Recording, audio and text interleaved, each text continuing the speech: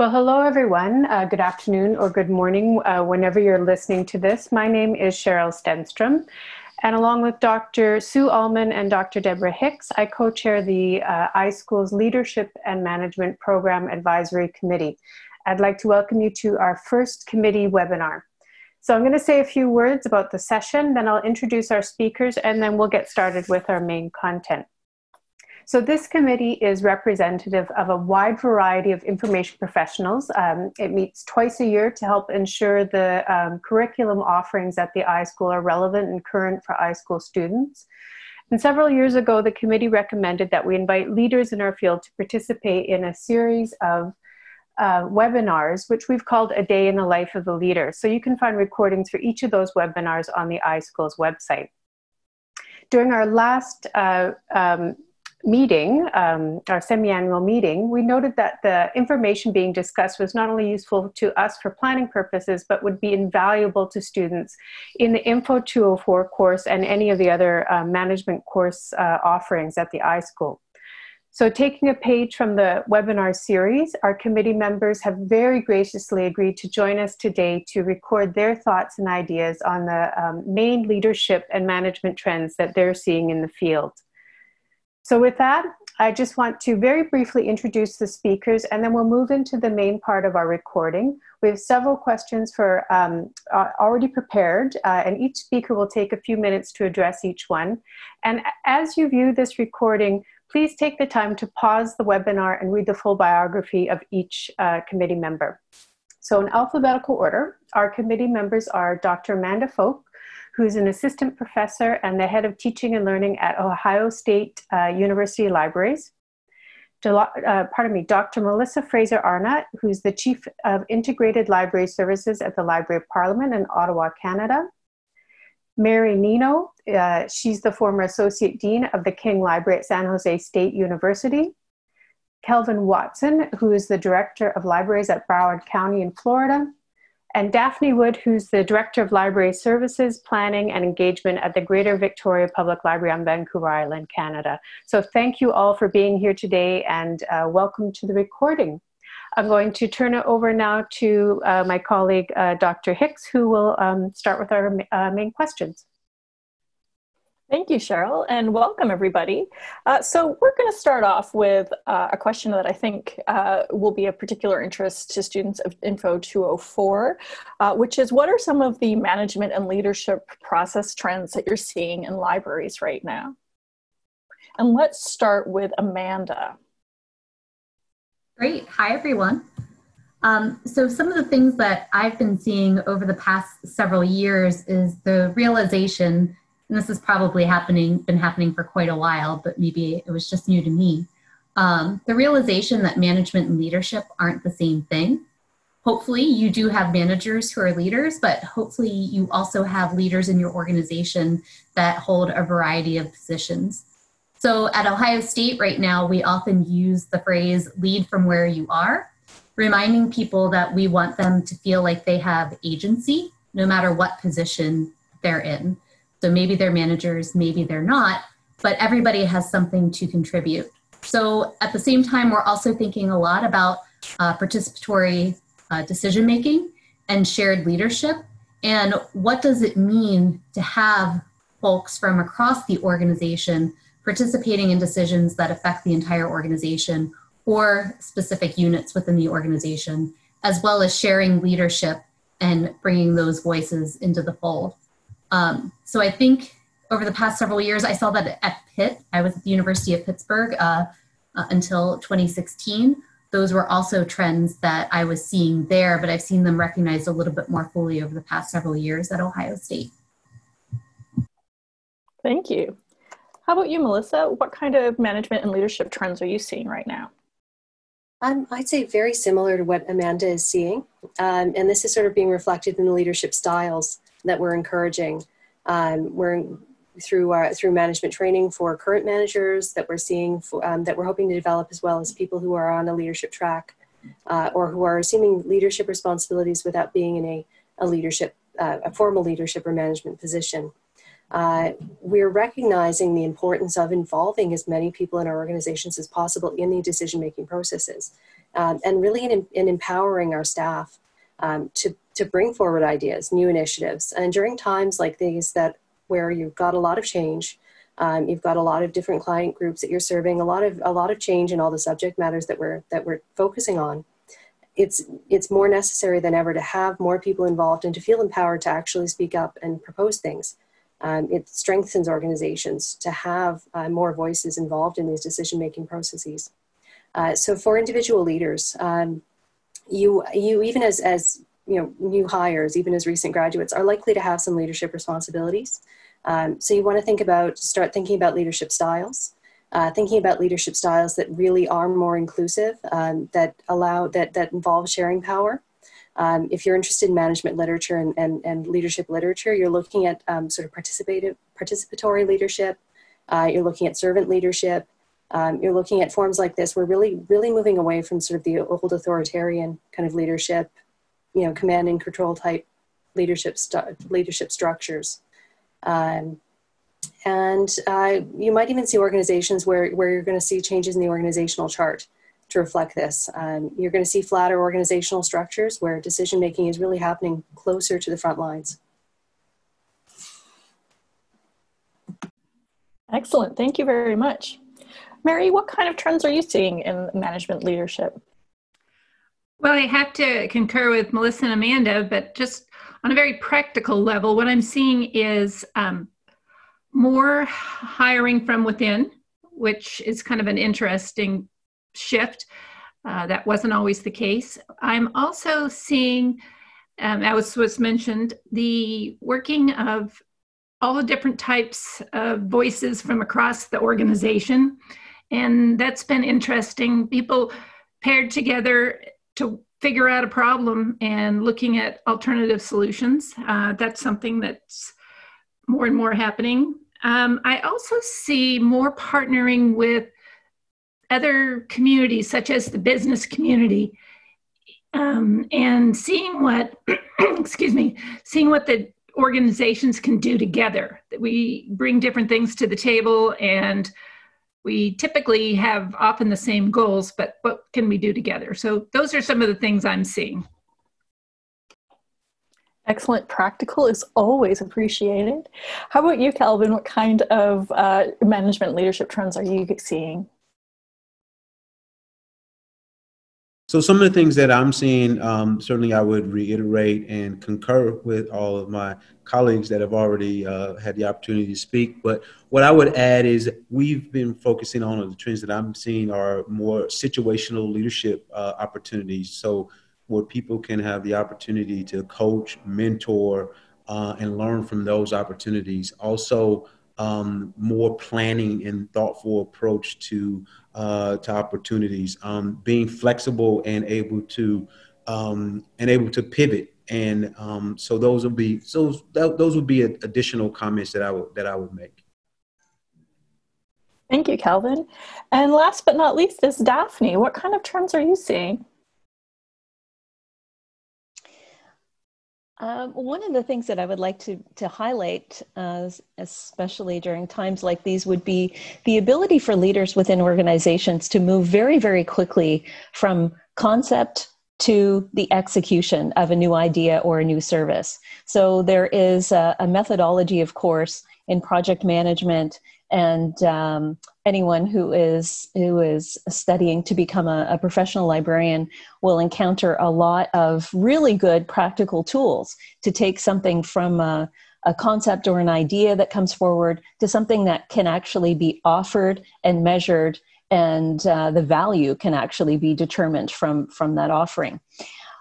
Something that librarians need to do faster and more often than ever is to, building on what my colleagues have said, take the great ideas that come from anywhere. They can come from anywhere in the organization, and take those ideas and give them wings. So go from creativity to innovation, meaning that the idea is made in a practical sense, something that can be delivered, something that can be offered and measured, but within a very, very short time frame. So this means relearning over and over and over again. Something that is offered may not work the first time. There's a lot of there's a lot of experimentation, a lot of services that are offered as pilots. And if they are truly measured and truly evaluated, a lot of good learning comes out of that. So the leader of one initiative may in fact take a back seat and let another person lead the next version. So we're seeing a lot of iterative learning and innovation within organizations. Thank you so much. So before we move on to the next question, I'm just going to quickly sort of wrap up what I heard everybody saying, just because there was a lot there. And there was also a lot of sort of, for lack of a better description, some cross-pollination, I guess.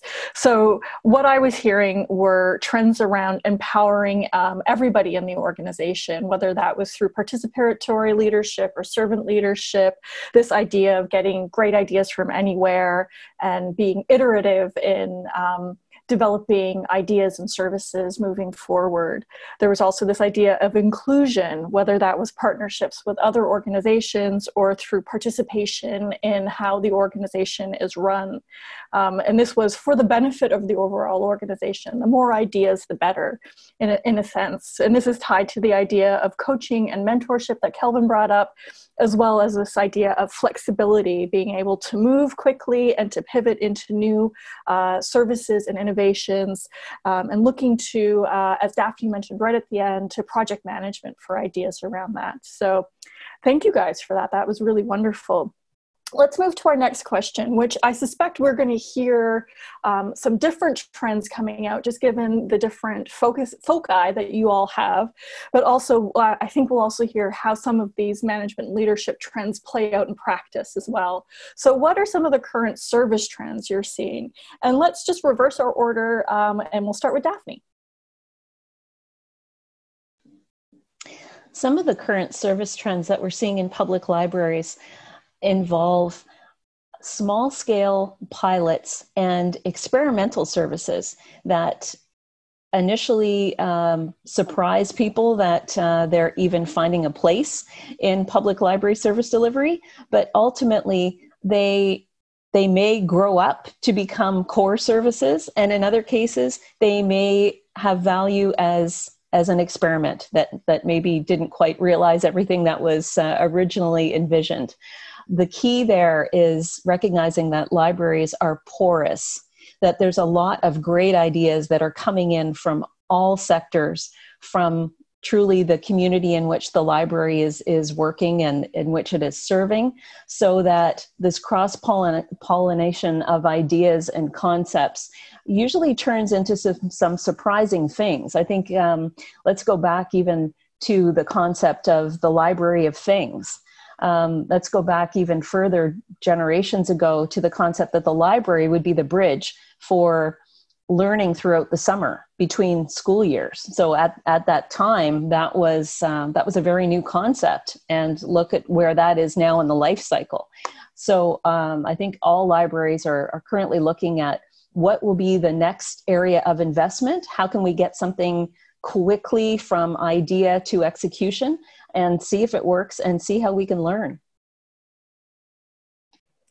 I love the idea of services growing up to become core services. That's lovely. Kelvin, how about you? What kind of trends are you seeing in services?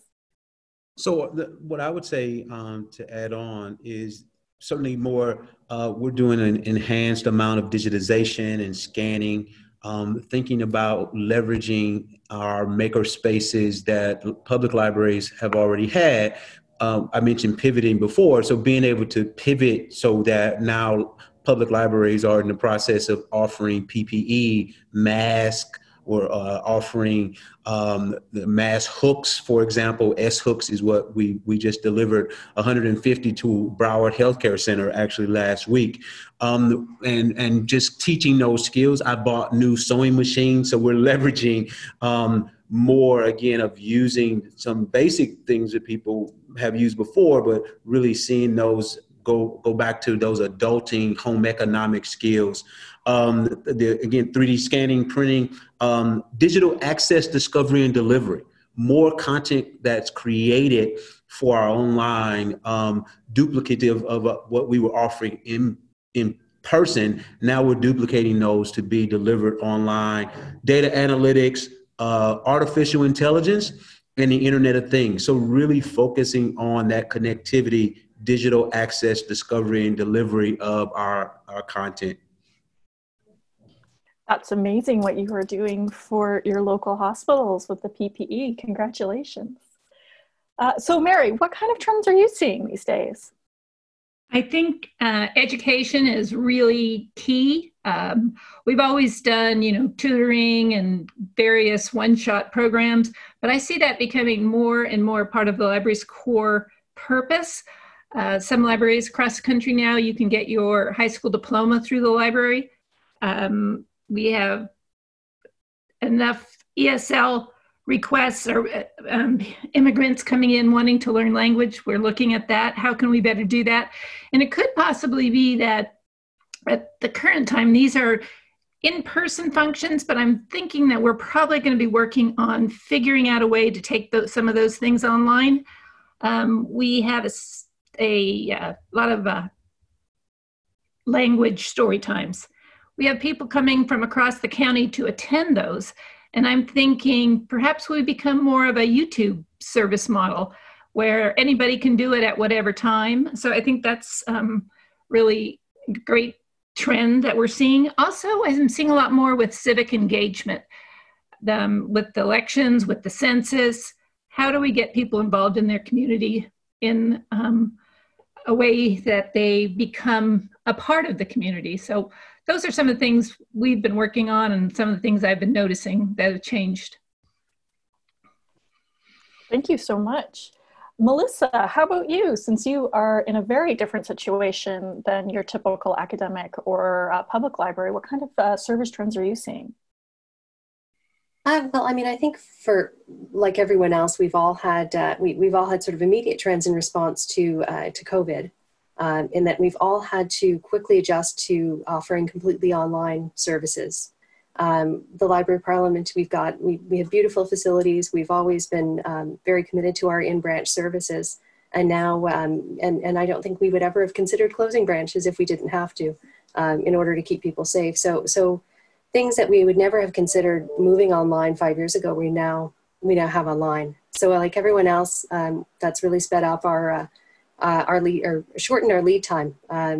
We have to move faster. We have to have, figure out how to involve more innovative technologies in our processes earlier.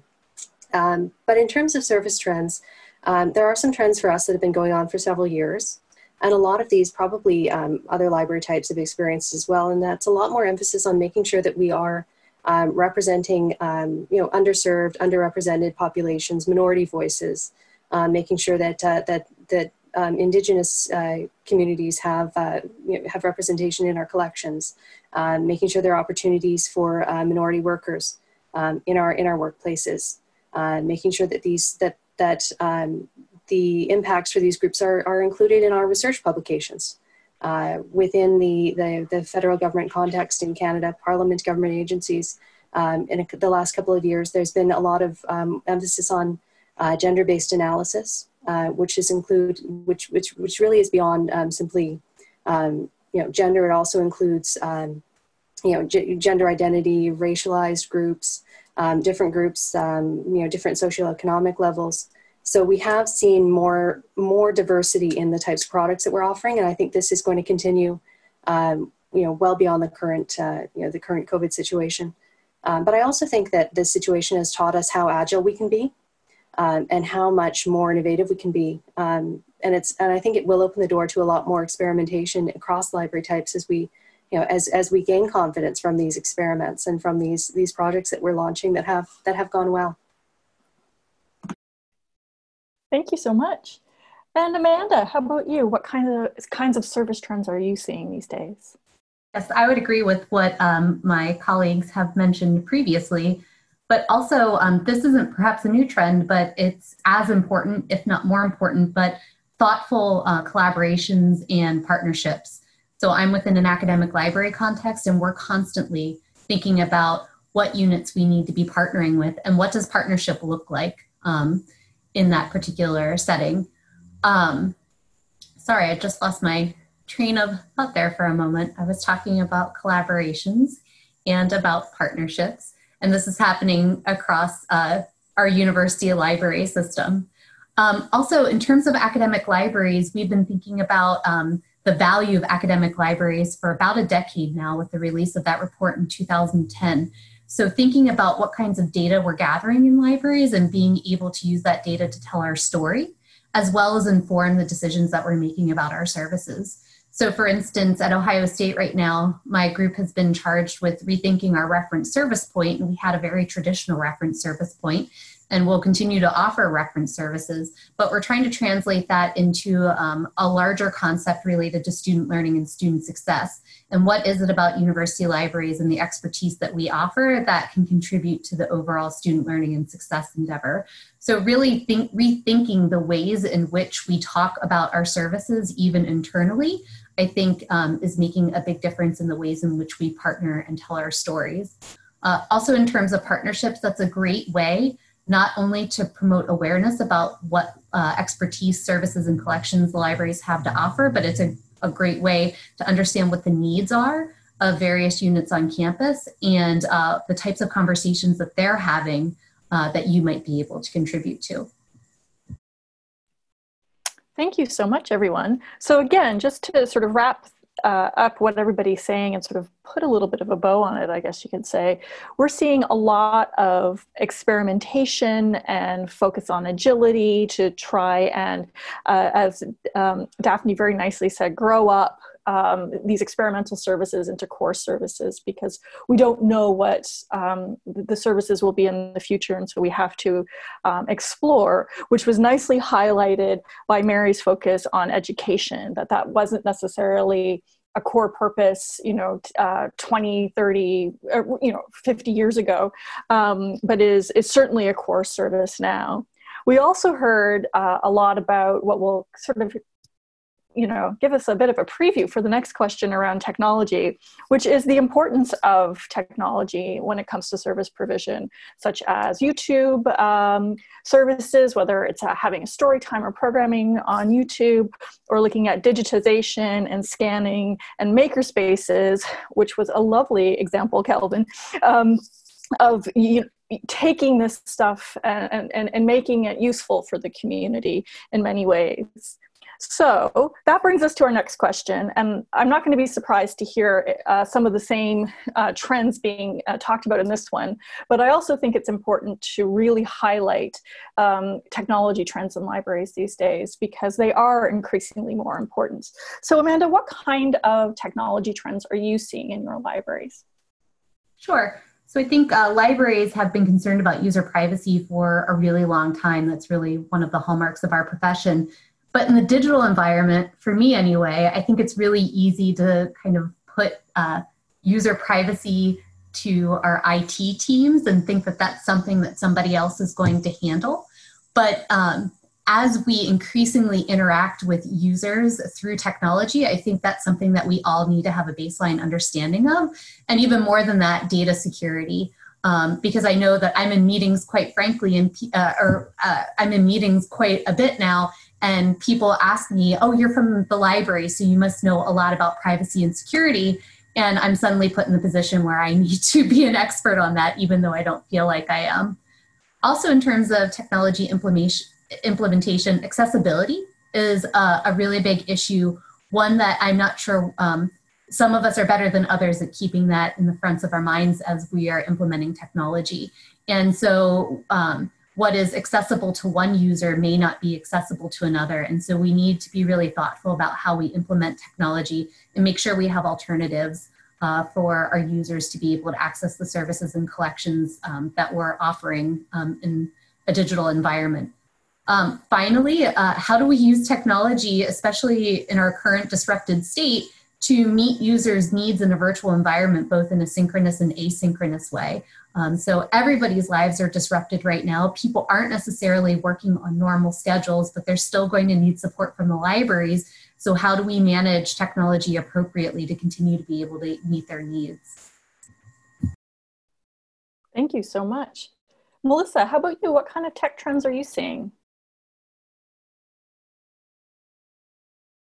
I would agree that information security and privacy are going to be very important. I mean, within the current context of COVID, everyone switching to telework has meant that a lot of the processes that we had internally, that a lot of libraries had internally, that were still paper-based, that relied on handoffs and signatures for approval, have suddenly been switched to online processes. So automation in libraries is not new. We've been doing this for decades. Our integrated library systems have they have modules that allow you to move all the way from initial user request all the way to deselection using automated steps. But these other units, human resources units, financial and acquisitions approvals that have not normally taken place within these systems are now moving online. So that creates major projects for staff, but it also has major information management implications beyond privacy and security. There's a lot of decision making going on right now by email, by virtual meeting. So for any of your students who are looking at doing an information management focused degree, doing archives focused degrees, there's going to be some new challenges looking at how information is recorded, and making sure that these systems are put in place with all of the functionality and features that are needed to support information throughout the life cycle for your organizations. That's going to be important. Making sure that staff are aware of the importance of accuracy, currency, version control when they're working with these in these now completely electronic environments, work environments. On the front end, we're seeing a lot more delivery tools than we had before. I think we've talked about producing videos for clients. We've talked about more online teaching and training. So any of these, we have a lot of social media has been around for a while. We've been talking about our presence on social media for a while, but that presence might change now as people are interacting with these networks differently. So there's a front end and a back end that are going on right now, where there's going to be a lot of not just implementation, but a lot of policy work, a lot of thinking about these implications for our libraries and where we want to position ourselves, both internally and within our communities.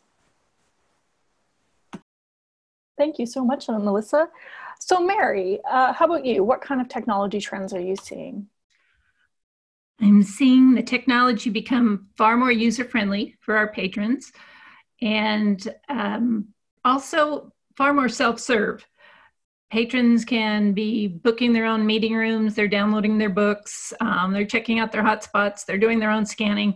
So I see a lot of that happening.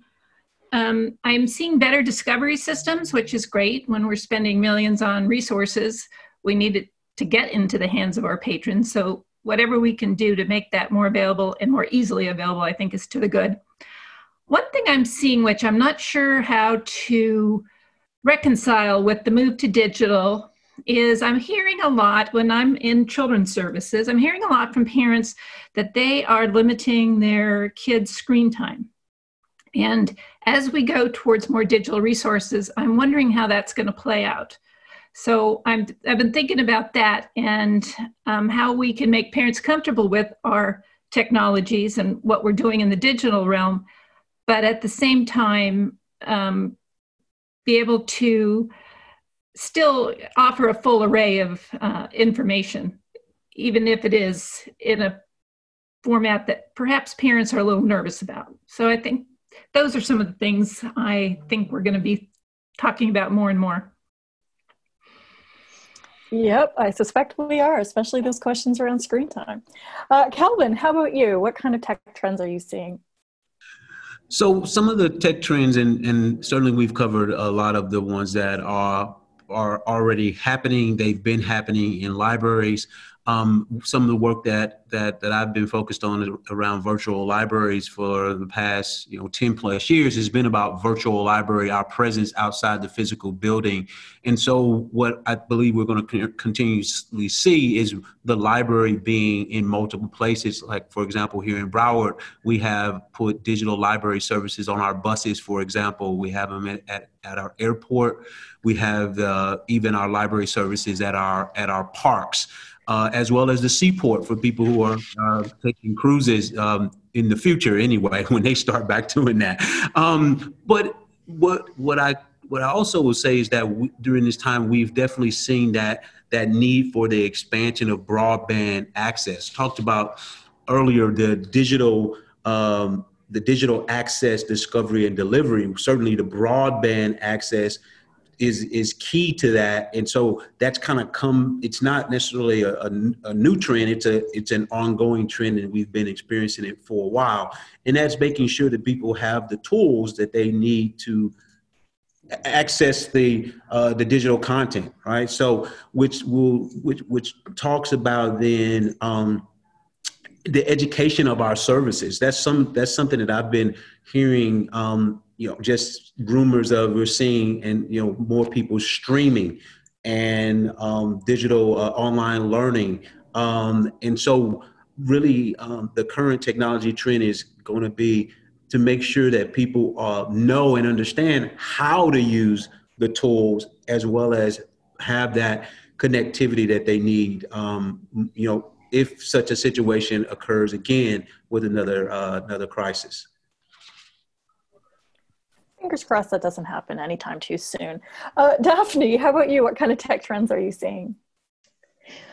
Well, I don't know if anybody else was watching Saturday Night Live, but I was, and there was this great moment where in one segment they said, well, I've got to go now. I have to go and get my laptop I borrowed from the library to homeschool my kids. and I thought, you know what? I wonder how many people are thinking of the library as one of those foundational supports that they need to educate their children, to educate themselves, to keep themselves current with all of the skills that they may need for their career, to even choose a career. When we think of technology trends, as we all know, and as has been said, libraries provide a foundational support, which includes the tools to how to use those tools. And now in so many examples, there are libraries that are helping people create new content with those tools. And then the library then goes on to curate that content and share it. So it's this full spectrum of essential roles that the library is playing right now. I personally find it really interesting in terms of content creation, that it's the best of times and it's the worst of times. And by that, I mean, when you think of podcasting, for example, a few years ago, podcasting was, there were some really popular programs like Serial, and they were sort of the groundbreaking, opening up of a whole new type of format. What has happened since is everyone can make a podcast, and it feels like everyone is making a podcast right now. So a new role for libraries in this new digital environment is what libraries have always done: help people find the gems, help people find the voices that need to be heard, and to amplify them, help people sort through all of this content that's never been available before in so many different forms, and ensure that people can find it, can use it to better themselves and to fulfill their own needs and their goals. Thank you so much. This is sort of nicely wraps up a lot of the themes that I was hearing all of you talk about, which is in some ways that this idea of the traditional role of libraries is just being enhanced and extended by technology in some really fundamental ways, whether it's curating, new technology offerings and content, or the library acting as this foundational support for learning moving forward. In some ways, this ties to what Kelvin was saying around infrastructure needs and support. Libraries acting as an advocate for those basic kinds of information technology infrastructure needs, as opposed to just our previous information needs, as well as things like technology education, and even going back to core values like privacy and security and accessibility. All of these are sort of covered in these emerging technology trends. So thank you very much, all of you, for this. And this brings us to our next trend question, which is around workforce trends. Some of you have talked about these, but in some ways, I suspect our students will be particularly keen to hear what you have to say about workforce trends. So Daphne, what kind of workforce trends are you seeing right now? Some of the workforce trends are continuation, I think a continuation of what's been studied previously, and that is a somewhat unfortunate lack of individuals within the library profession that are interested in becoming managers and ultimately leaders of the organization. So there are opportunities for those that want to take on those formal leadership roles. There's, of course, informal leadership opportunities available everywhere throughout libraries. That's an essential skill. But some of the trends that we're seeing is when libraries have openings for senior roles, they're often very difficult to fill. And it's both, I guess, an opportunity for those that really want to pursue those roles that have the accountability, the responsibility, all of the things that are needed to guide our institutions collectively. But I guess I would try to make an appeal in terms of the trends to let's move that trend from largely a difficult recruitment area to one in which we have a number of people coming forward with a number of really interesting backgrounds. Perhaps people that haven't been working in libraries their entire careers. Perhaps people that have taken on a role in a library as a second career. Or people that just bring a wealth of experience or a perspective that isn't predominantly available in the library profession right now. Thank you. Kelvin, how about you? What kind of workforce trends are you seeing? So I'll just pick up where my colleague left off, and that is those looking at the requirements of our particular job openings to identify if a degree librarian or some other individual with different skills should be brought on to our organization. That's a particular area that we focused on is our community engagement area, where we have sought out individuals who don't have library degrees, and once they've joined us here, they then go on to pursue a library degree, as well as bringing those other experiences, for example, sales skills to our organization, and really being comfortable going out and being more of an extrovert, I would say. Some other workforce trends that we've done, particularly here in Broward, and I know other libraries as well, is around social equity and equity, diversity, and inclusion, really being comfortable with not only our workforce, but the customers and the library patrons that we serve, which dovetails into something I mentioned earlier, which is the situational leadership, which is identifying different situations and how you handle those as a leader. We went from calling our one of our manager meetings, we went to start calling it a leaders meeting, because that's really what we are trying to build here is leaders, either formal as well as informal leaders, being accountable to everyone, to our staff, to our customers, to the county. And another workforce trend that we've been doing is looking at people who've been here for 4 months, and then people who've been here for 9 months, and it's called a stay survey, and really looking at that data and analyzing the comments that people are making so that we can actually help make our workforce not only better, but keep people here, I won't necessarily say happy, but keep people here, keep them growing, given the tools that they need, and trying to identify issues early so that we can focus on them as an organization. Thank you. So Mary, what kind of workforce trends are you seeing? Well, I couldn't agree more with the focus on inclusion and internal leadership opportunities that people may not care to pursue. I see that a lot. One thing I'm seeing a little bit more of too is a lot more labor unrest. And I think that's true across the country, and probably maybe even more true now after we kind of come through this. I think we're going to be finding some difficult situations ahead in that regard.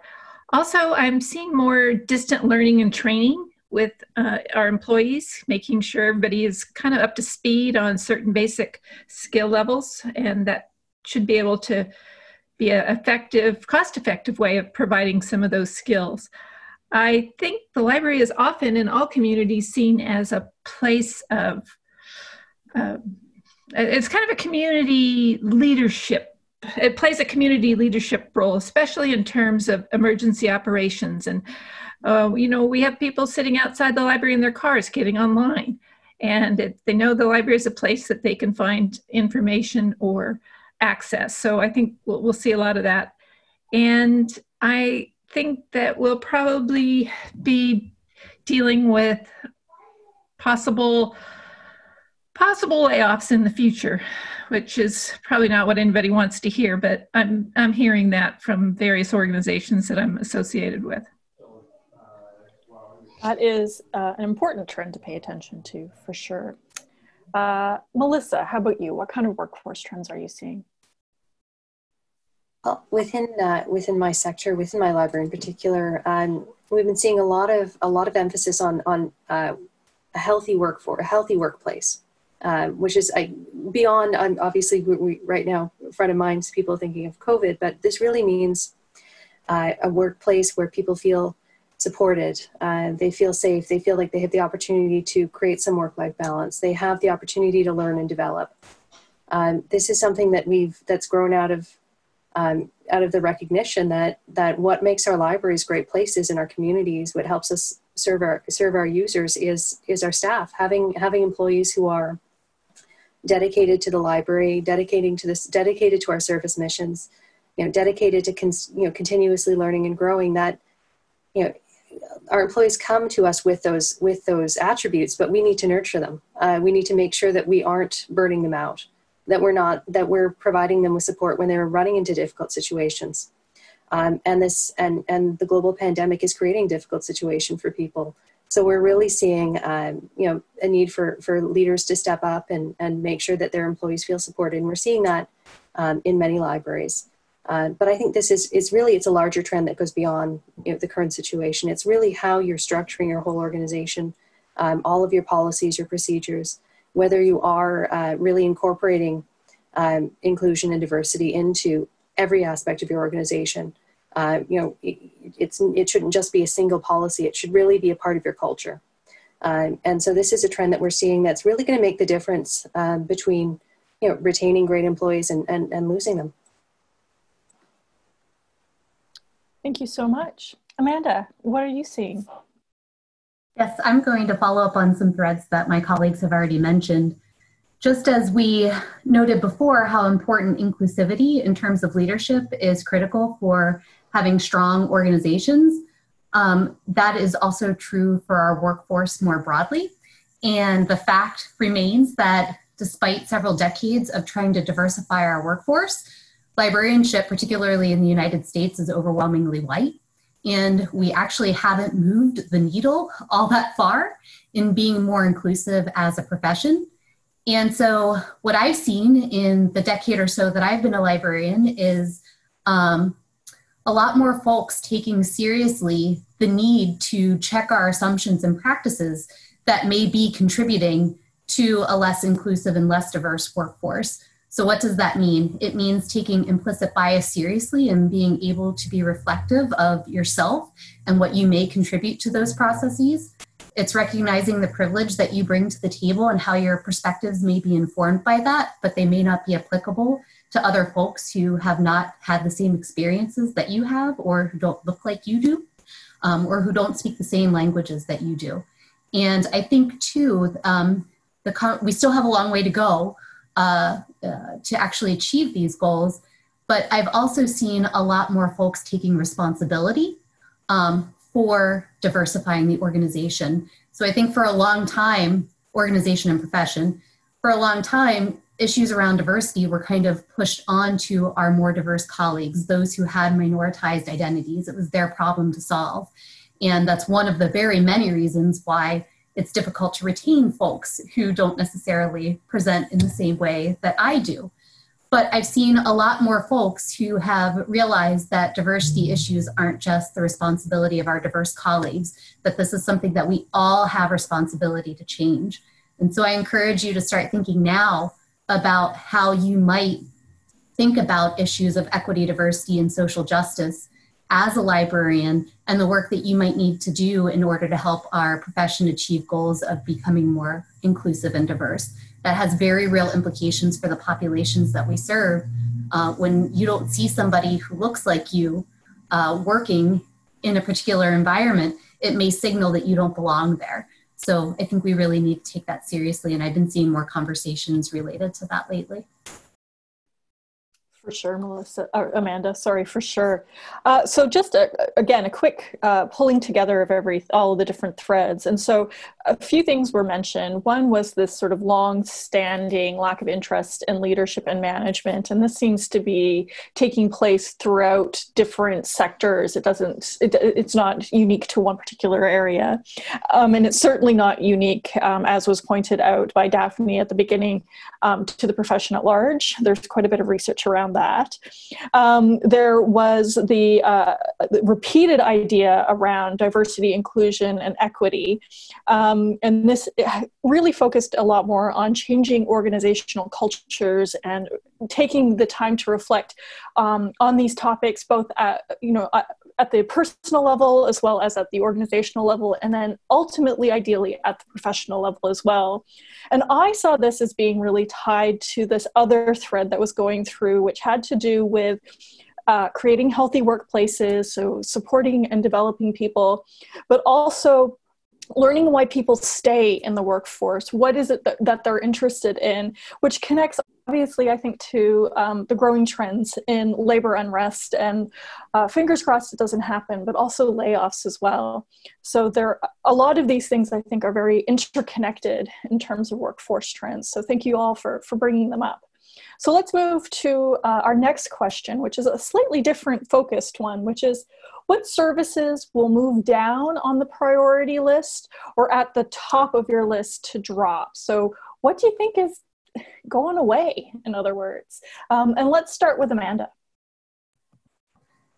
Well, in terms of our current environment, not really knowing what the future holds, even in the short term, we're definitely focusing a lot of our attention on our services that can be offered remotely, and less focus on services that cannot be, or we're thinking about how we can offer those remotely and what are some of the trade-offs in moving into a virtual environment, virtual and possibly asynchronous environment as well. But for me, this is also evidence-based librarianship. And so it's important to be collecting data on the services that you're offering to understand how they're being used or not used. And that requires thoughtful data collection. Certainly something that I haven't figured out yet, but something that we're always working on. And for me, it's not simply the more traditional return on investment, but thinking more broadly about what sorts of services are taking a lot of energy and resources, but don't necessarily have a high payoff either for our users or for the libraries. So that's not to say that we wouldn't put time and energy into things that really have a lot of benefit, but for a small number of folks. But the benefit has to be there in order to continue doing that. We have to see that bear out in the data. So I think reviewing the data that we're collecting, making sure it's the appropriate data that we need to make decisions, and then determining about how to prioritize our energy and our resources based on what we're seeing in that data. Thank you. Melissa, how about you? What kinds of things are dropping off your service to-do list, so to speak? I would echo that right now it's a little too early to say. Everything is in flux. We're all really focused on kind of providing services during this pandemic. And from a reference perspective, a lot of our questions are focused around this. People wanting to figure out what to do in response to this, how to access services where they can get the help they need to receive benefits, to find jobs. But I do want to speak a little bit about our print collections. I think sort of the flip side of the success story of virtual is that some people are kind of thinking, well, maybe we don't need print, maybe we don't need our physical spaces. And I would say that this has actually proved that that's not the case. My reference team does amazing work with our electronic resource collection, but we still face questions where we know the book that would answer our question. We know that we have questions that involve historical materials that we cannot access right now because we're not able to get to our branches. And there's always going to be a need for our print resources. So, I mean, we do have some, there are some projects that can come out of this. We do have digitization initiatives going on for publications that we control, copyright of. We can certainly get into more digitizing, making sure that they're more accessible online. But there's always going to be a need for physical collections. There are some things that we're just never going to be able to digitize. There are some physical, tangible objects that we're never going to be able to digitize that we need to make sure are still accessible. Our branches remain accessible. I think once people are able to move about, go into public spaces, our spaces are going to become very important to our communities. So it's just important to remember that just because we're emphasizing, we need to emphasize electronic right now, it doesn't mean that print and physical spaces and paper resources are done, or that they're not going to be a priority going forward. Thank you. Mary, what kinds of things do you think might be dropping down the priority list in terms of services? This is always kind of a funny question because, you don't want to let go of anything. But I have to agree with Melissa. I think the format issue in terms of acquisitions is something that we're going to have to look at. Recent research has come out that mentions that people are kind of going away from ebooks, which is ironic because that's where we're going. So we'll have to, and that's also, we, still purchase CDs and DVDs. So what's going to happen with that? I suspect those acquisitions will go down. Also, I see reference services becoming less, at least in-person reference becoming less critical. And I have to say, I think those are the two that I'm most aware of at this point in time. Thank you. How about you, Kelvin? What kind of services are you seeing moving down the priority list? So as mentioned before, this is definitely a hard question to answer. But I would agree it's not really necessarily maybe moving things down the priority list, but really assessing the services that we have overall at this point. We are in the process of duplicating different programs that we have presented in person. We're going to continue those in person, that programming, but move to online. We're going to need to assess, do some do some data analysis. I would say one of the services that we were anticipating, I guess, changing was our public PC usage.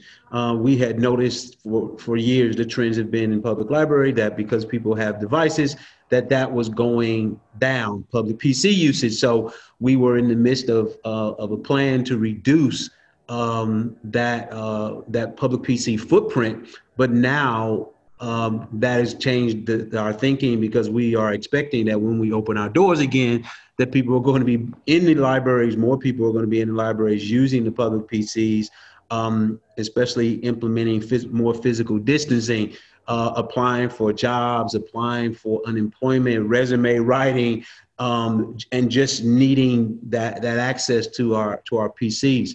During this time, we had actually just moved to a new integrated library system at the end of February. So we've been taking this opportunity to do a physical inventory of our 2 million items that we have physically. And so this is kind of giving us an opportunity to do that. We look at our physical space because we see people coming probably within the next week, we're going to be reopening. And so I'm already working on I have a reopening plan that we've already developed in trying to phase those services back in and do analysis at the same time. Wow. Best of luck with the opening. That's amazing. Daphne, how about you? What kind of services are you seeing moving or even just changing? Because I think that's actually probably a more accurate description of what people are talking about. Mm-hmm. Thank you. I'll pick up on that point. I don't see necessarily services moving up or down in terms of what we're delivering. I think it's the how. So what we're delivering will still always be in line with our mandate. So if public libraries have a mandate to connect people with information, to help people fulfill their highest potential, to create strong and resilient communities, we'll continue to do those things. It's just how we do them. I think that's what's changing right now. Of course, there's no better example than all of the diversion and deliberate investment to online digital services. But we realize when we do that we're leaving a lot of people behind. So I was fascinated by what Kelvin was saying, preparing to reopen and to look at what will libraries look like in this new context of physical distance that's required, and how people will even feel about physical objects.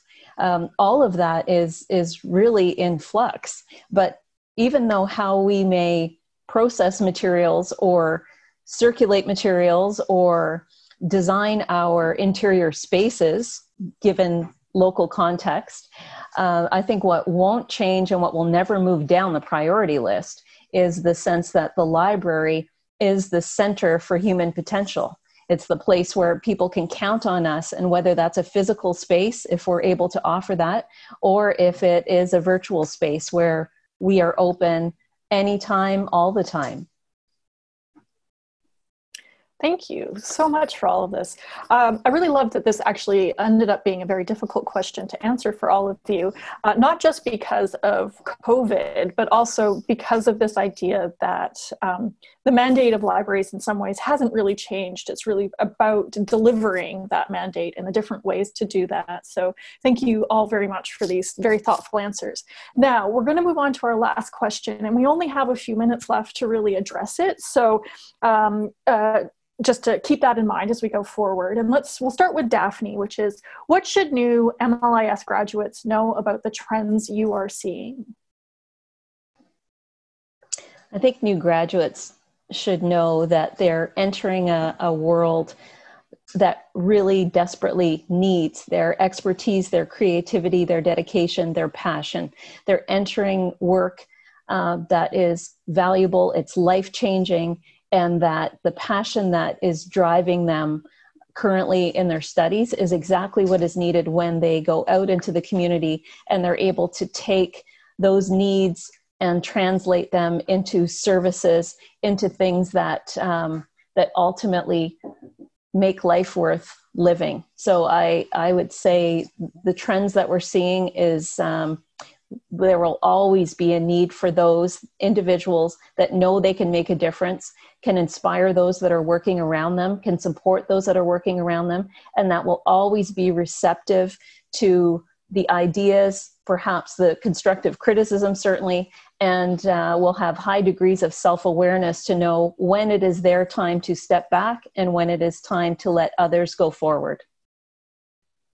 That is a really lovely sentiment. Thank you, Daphne. Kelvin, what kind of things do you think our graduates should know about these trends? It's hard to follow Daphne, but I'll say that I'll pick up on where she left off, and just additional comments would be for MLIS graduates to know about continually taking the opportunity to learn something every day and how to quickly pivot and be flexible and also work to implement, right? Because that timing of all of what's been happening, libraries have taken the opportunity to lead. We've been able to implement. We were able to pivot and have some flexibility and not sit around 5 months later and still be talking about how we're going to do it, but actually being able to do it. And that goes along with just some decision-making processes and, making a decision, and again, learning from it and adapting, because that's what, we've been doing, is adapting to this situation and the situations in the context of our organizations each and every day. Thank you so much. Mary, what kind of things do you think our graduates should know about the trends you're seeing? One of the things I think about is how librarianship is still perceived as a profession of introverts to some extent. And I think that has to be left behind. If you're a new graduate, I think you're going to be collaborating with all sorts of groups, internally and externally. I think you need to have presentation skills and marketing skills, and you need to be able to do some teaching. So we ask a lot of our new grads, but I think it's really rewarding in the library profession, and I think it's a great opportunity for them to grow. Mary, you win the award for connecting that answer to the outcomes of Info 204. Congratulations. Melissa, what kinds of things do you think our MLIS graduates should see in regards to these trends, or should know in regards? Well, first I would say don't be discouraged. For anyone who's graduating right now, it can be a little daunting to graduate during a time of economic downturn. And so I'm sure there are a lot of people who are worried about their job prospects. And I would say a lot of libraries are hiring. We're going to be putting up a poster for our anticipatory pool in the next couple of weeks. I'm sure a lot of other libraries are. Your skills are needed. Your experience taking online courses, working in virtual teams is very relevant right now. There are leadership opportunities in our profession.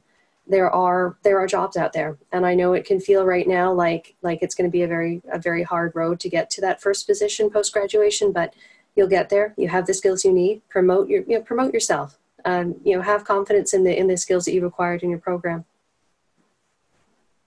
Thank you. Yeah, I suspect a lot of people are feeling discouraged right now, and they really need to hear that people are still hiring and that they do still have the skills they need. Thank you so much for that. And Amanda, last word goes to you. What do you think new MLIS graduates should know about the trends? One theme I think that has come up for me today, and I think Daphne put it really well, is that our mandates in many ways haven't changed. Our core professional values have endured over time, which is a positive thing. I think we'll see that continue. We have solid foundations, but the ways in which we approach those core values and those mandates are going to constantly be changing throughout your career. So I've been a librarian for not quite 15 years, and I don't think I've ever gotten comfortable in the profession. We're always thinking about new ways in order to serve our users and meet those needs. And to riff on some of what my other colleagues have mentioned, that includes learning daily, like what Kelvin said. That includes, if you are an introvert, I have some introvert tendencies, I'm very much a homebody, but being aware of those and understanding how you can draw energy in order to knock on other people's doors and create those collaborations and partnerships, and work with your supervisor, work with your colleagues to take some calculated risks and pilot some new experimental services and programs. So as long as you expect not to become too comfortable in doing things a particular way, I think librarianship will be very exciting for you and very dynamic and a rewarding career. Thank you so much. And so that brings us to the end of our webinar today. And I want to thank all for being here and for sharing your ideas.